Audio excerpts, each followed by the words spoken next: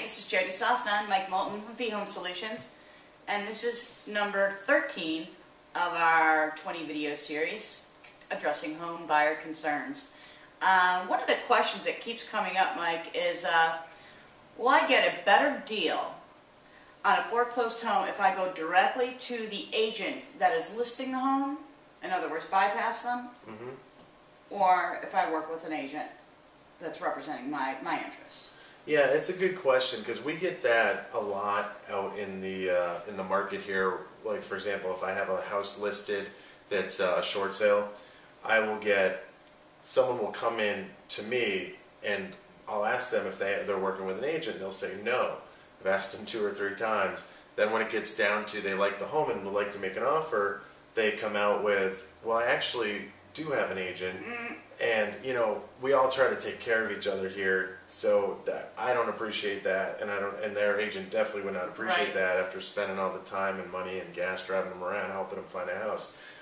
So frankly, the bank's going to pay. The bank is paying the commissions. So will they necessarily pass that on to the buyer? Probably not. I'm like, in most cases, if the agent really wanted to give away commissions, they might be able to do that. But here's the thing: if you're not working with a real estate agent, go directly to the listing agent, or get an agent. I'm saying it's okay to go directly to the listing agent, but if you have a real estate agent you've been working with, a buyer's agent, definitely have them bring you over. But isn't it always in the buyer's best interest to have someone representing what their interests are in the deal? It is. It really is, because like you said, we said in other videos, there's so many details and things going on with these foreclosure transactions. A professional that knows what they're doing, yeah, representing you. Exactly, because it's not like a cut and dry purchase like they used to be years ago.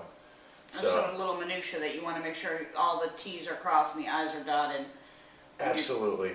Absolutely. Make sure you're working with a professional when you're going into. It's a huge deal to buy a home. I mean, you want to make sure that you're doing everything correct, and why not? I mean, you would definitely go to a professional if you're seeking health care. Right, I mean, so exactly. Same difference. You want to probably find someone that knows what they're talking about and can represent your best interest in the transaction. That's right. That's right. So don't cut out your real estate agent if you're working one, your buyer's agent, when you're going to look at houses. It's all about the real estate love. It is.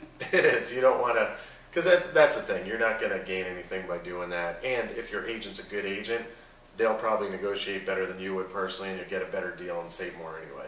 Exactly. Always go to the professional. Thanks, Mike. Thanks for answering the question. And this is Jody Sosna and Mike Moulton at V-Home Solutions. We're coming back with more videos, so stay tuned.